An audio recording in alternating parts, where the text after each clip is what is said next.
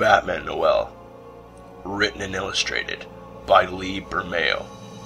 Read by a full cast of YouTubers. Part 1.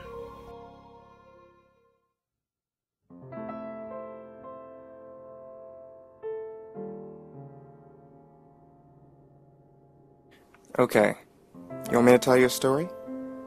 I gotta be honest, I'm not so good at it. My dad, boy could he spin a yarn. He could suck you right in from the beginning like any old good storyteller. Keep you stuck to your seat, hook, line, and sinker. Yep, Dad was probably better at telling stories than anybody else.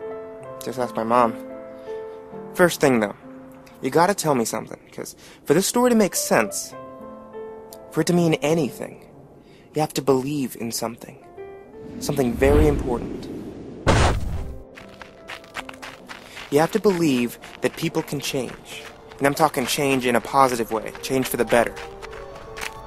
I'm talking about the idea that a person can change years of programming and habit and turn them on their ass. That when the deck is stacked against him, he can get the stones to overcome. Might be difficult for you to understand, you're just a kid. In life, as people get older, they get set in their ways. Most people never change. It's too scary. Like staring off the edge of a cliff. Most people just can't make the leap. Some people want to change, desperately, but the deck is stacked too high against him. Take Bob, for example. If he could, old Bob here would change almost everything about his life. This Bob, he's a stand-up kind of fella. Trouble is, he's been down on his luck since, like, forever. And has a family to take care of. Sick little boy. His job, well, let's just say it ain't exactly the stuff of dreams. A dead-end job in a dead-end town. And his boss? Don't even get me started on that guy. The definition of cutthroat. A cruel abomination of a man who only cared about money. And nothing else. People would whisper his name, almost afraid to say it out loud. What the hell did he call himself? It's at the tip of my tongue. If you're going to work for me, don't get caught clowning around. Take this bag to the alley between Washington and 17th. Stop by the Jack-in-the-Box and pick up what's mine. Get this right, and you can come home with a smile. Anyway, Bob was desperate. Medical bills were stacking up. With the economy in the toilet, getting work wasn't exactly an option. Even if it meant doing a job he didn't really like for a guy he liked even less. Man, I can't believe I don't remember this guy's name. It was like a sound effect or something. When Dad first told me, I thought he was just slurring. Oh yeah, that's right. Guy's name was Scrooge. What a name, huh? Anyway, like I said, the Scrooge guy didn't care about anyone. He didn't even want to give Bob Christmas off to spend with his kid. To Scrooge, giving him the day off was like letting him get away with a crime. Let's talk for a second about the Scrooge guy. We all know by now that he's a mean old bastard. But what we don't know is how cunning he can be. You don't get into a position Scrooge was in by being a dummy. It wasn't just that people were scared of him, and believe me, they were. It was that people trusted in him, always being 5 steps ahead of the game. Once he saw what he wanted, there wasn't much that could stop him. I mean, Bob didn't want to argue with the guy, but he had made a promise to his son that they would spend Christmas together. Scrooge, however, wouldn't budge about the time off. He had other plans. Christmas was just another day. Another day, another dollar. Sure, Bob needed the money, but it wasn't the most important thing in his life. He may have been down on his luck, but ultimately his son was more important to him than anything else. Please, don't. I got a kid. Don't hurt me. You have one chance. You're gonna tell me where he is. You won't lie if you want to walk out of here. I didn't. I mean, he never. Tell me! I just got a note. I never. I mean, I even met with him. I swear. Oh, Christ. I swear to God, all I was supposed to do was drop off the bag and pick up the money. How is he going to contact you? He was going to send me another note with instructions. Look, please don't. You won't be getting another note. He'll find out that you don't have his money and come to collect in spades. Jesus, please, just... Scum! You never cease to amaze me. Do you have any idea what was in that delivery bag? You should be going to jail tonight! Consider yourself lucky that you make a better piece of live bait than jail bait! Bob, being the good guy that he was, considered himself lucky for a guy down on his luck. Long story short, he managed to convince Scrooge to give him the day off. Insurance issues or something. There was one condition. He would have to come to work at the crack of dawn the next day after Christmas, and be ready to work his ass off. Now, Bob may have had a bit of dumb luck from time to time, but stupid was something he was not. He knew that the miserable old Scrooge would make him pay for letting him get away with taking a holiday. See, old Scrooge was vindictive like that. No good deed goes unpunished and all that jazz. Bob was afraid of him, no doubt about that. There was a time he would have just quit. That was before the kid, though. He had responsibilities now. Stuff you can't just run away from. It seemed like everyone and everything constantly reminded Bob of how limited his options were. The thought followed him like a dog tracking his scent. And the dog was big and scary.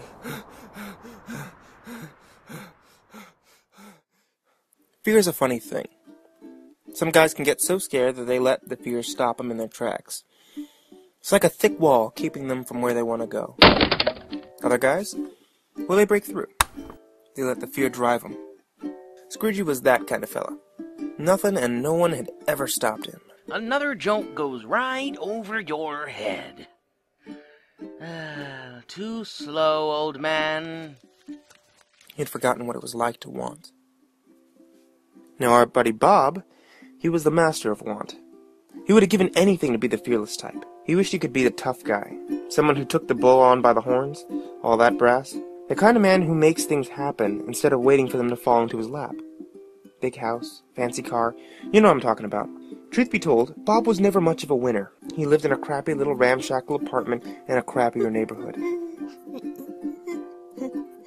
Tim had a bum leg. I'm not quite sure exactly what was wrong with him, but his health wasn't all that great. He was a big ray of sunshine, though. Real good kid. The kind of kid that makes you... Well, let's just say it sucks that he was so bad off. The Cratchit family, see, weren't the type to complain about their position in life. They didn't have much, but what they did have was appreciated. Dad! Love, you know? There's a lot of love there. Oh, jeez. Check it out! I made it myself. I had to take the plant from Miss Katraka's porch, but it was dying anyway, so she said I could have it. And besides, it looks cooler like this. Huh? See, I made the ornaments out of an old soap can and some pieces of beer bottles. Plus I had an old army man that I stuck some string through his head so he could... Tim! Damn it, not now, okay? Jeez. Hey, buddy. I'm sorry, I didn't mean to snap at you. It's just a hell of a day, that's all. Come on over here. Show me what you got there. It's not a thing. It's our Christmas tree, Dad. Yeah, sure. I knew that. That's what I meant. See, I found all this stuff out by the dumpster. I was trying to make it look like those ornaments you see in the stores on the 5th.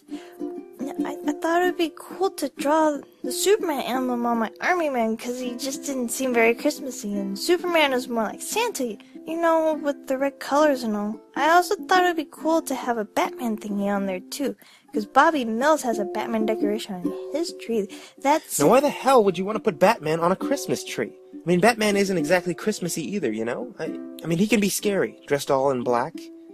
But I thought Batman was one of the good guys. Bobby Mills says he only hurts people that done something bad. I mean, I guess. Maybe things ain't always that black and white. Sometimes even good people do bad things. A lot of love in the Cratchit house. But not a lot of anything else.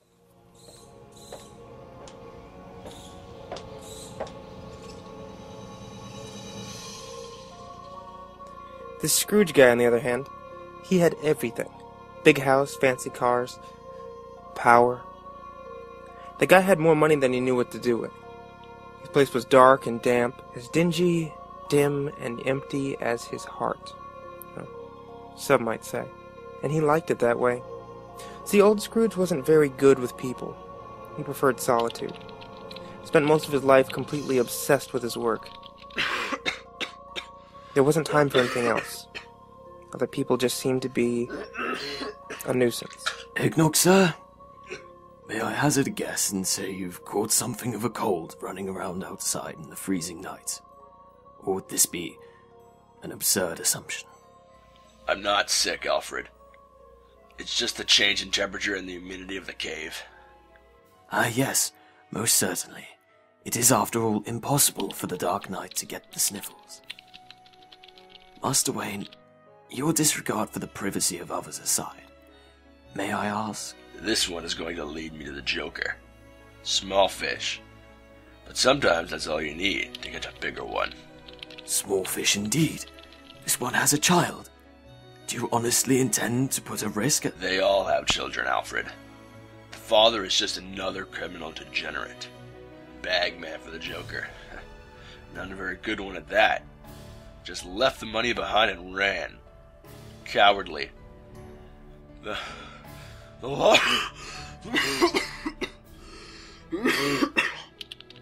The lot of them. The clown isn't the type to let lost money go without coming back to settle his debts. And just what do you intend to do? Wait for the madman to make a house call? It's the most promising lead I've got. In this war, Alfred, there are risks you must be willing to take.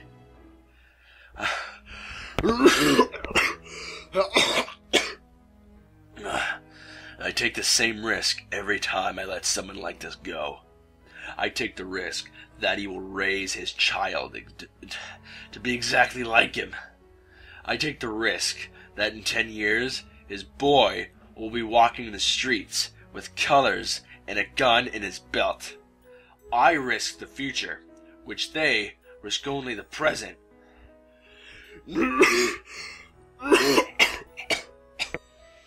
I know only too well, Master Bruce. Lest we forget, there was another boy whose future was risked on my watch. I'll take the liberty of bringing down some cold medication with your dinner.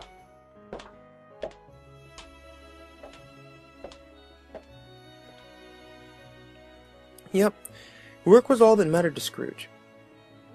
His anger and loss had consumed him to the point where human contact was nearly impossible. I say lost because his life hadn't always been like this. He hadn't always been alone. Once he'd been a different man. He'd shared his passion for work with a partner. He and his partner, they made a good team. He was a younger man then. Life still seemed like it was full of hope. Hope for the future. Hope for change. Anything seemed possible. Things that would have appeared ridiculous to old Scrooge now were just roads yet to be taken, yet to be explored and conquered. But that was then, and this is now. Now, his partner was long gone, dead and buried for years, just like Scrooge's youthful optimism. That younger man had been replaced by something harder and darker, something unforgiving and unmerciful. On this particular night, though, old Scrooge had a visitor. Now, some people say that this thing he saw was a spirit of some sort. Others think that it was just a figment of his imagination. Maybe even a little bit of his conscience playing tricks on his mind. I ain't one to believe in all that superstitious mumbo-jumbo. I like to think that what he saw in the dark loneliness of that night, and this vision looked a hell of a lot like his dead partner. A ghost from his past, with a message from the future. He had come to deliver a warning that if Scrooge continued to live his life as an angry, vengeful, and spiteful man, there would be a price. Every man's got to pay up one day. Stand up and be counted for what he's done in his life. That bad things you do become heavy weights. Scrooge had to change before it was too late.